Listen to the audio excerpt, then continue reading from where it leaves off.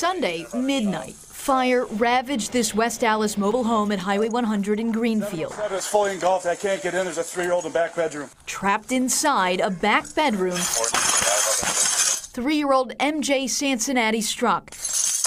Police body camera shows the officers bust through the glass. Where's the kid?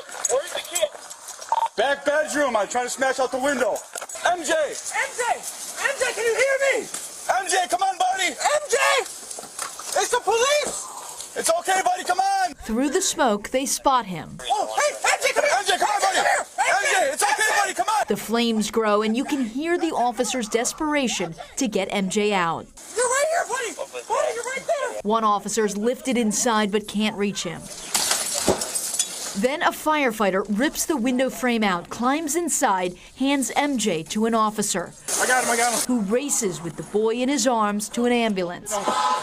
Mom Noelle Guy watched this video for the first time Tuesday. I thought, I cried. I bawled my eyes out. She says when the fire started, she got her mother with health conditions out first, but couldn't get back to save her son.